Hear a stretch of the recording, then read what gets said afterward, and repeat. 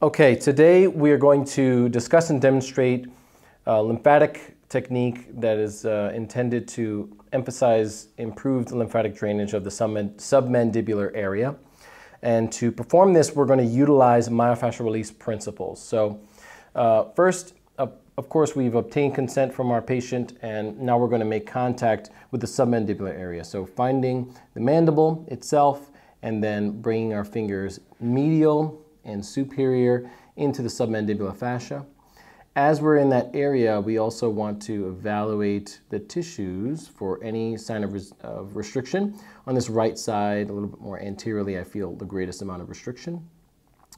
And upon engaging those tissues, I would then want to check different ranges of motion to find the areas of greatest restriction. So I can drag it to the right.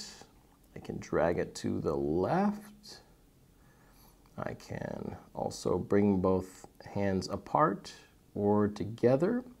And I find the greatest resistance of motion with translating both of my hands to the right and kind of shifting also my fingers a little bit more anteriorly. So now I hold in this position, and my goal, of course, is to achieve some kind of tissue release, and that could take up to 2 minutes. I'm just going to wait here for a little bit longer.